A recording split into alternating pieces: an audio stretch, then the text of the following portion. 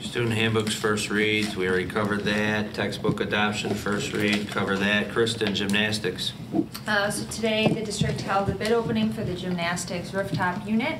The district went out to bid on February 11th, and we had an optional pre-bid meeting on February 18th. All of the companies that submitted bids today also attended the optional pre-bid meeting, so that was a really good sign. Just as background knowledge, this project is scheduled to start on June 17th and be completed on July 22nd. So this is a first read. We wanted to present, it's on board book, I believe, page 65. But we wanted to present all of the bids, but particularly DLA will contact references for the 3 lowest bids, and then they'll make a recommendation just like we did for the roof project, and then we'll bring that recommendation to you on March 10th, and we will be seeking approval on March 10th to award that bid. You can see the 3 lowest bids range from $61,000 down to $54,625.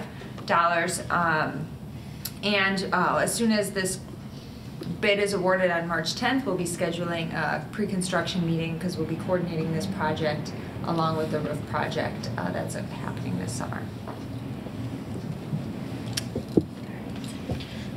I have a quick question. In a case like this, I mean, this is relatively straightforward, but who does the sort of technical check on the bids, whether they are, how closely they align with the documents that I'm sure the architect developed with his engineer? I mean, is there...